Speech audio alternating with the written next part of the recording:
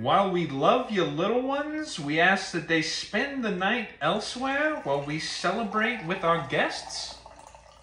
No kids? It appears so. Where do they get off? What do you mean? So as if traveling there, booking a hotel room, buying them a gift, committing an entire weekend to them isn't enough. You gotta find childcare too? You don't have kids. It's the principle, Jerry! Oh, now you're a man of principle. So if they don't like my date, they can just say, she can't come? You don't have one of those either. It's ridiculous! I mean, it's insane! Used to, you only be able to decide who could come. Now you get to decide who can't come from the people who can come. You know, the way you're throwing a fit, you won't be allowed to come either, Georgie boy. Good! I didn't want to in the first place! And now we've reached the root of the issue.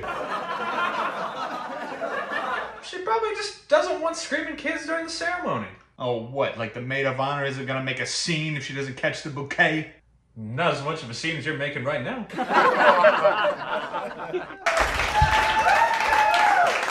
You're going to this wedding, right?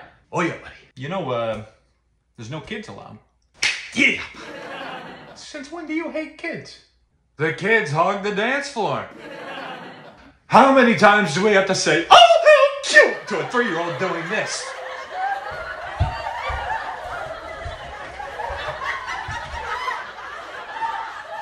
So you don't care about the kids during the ceremony, just on the dance floor.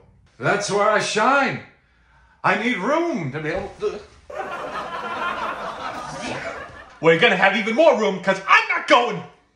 Costanza stands with the kids! You're about the same size.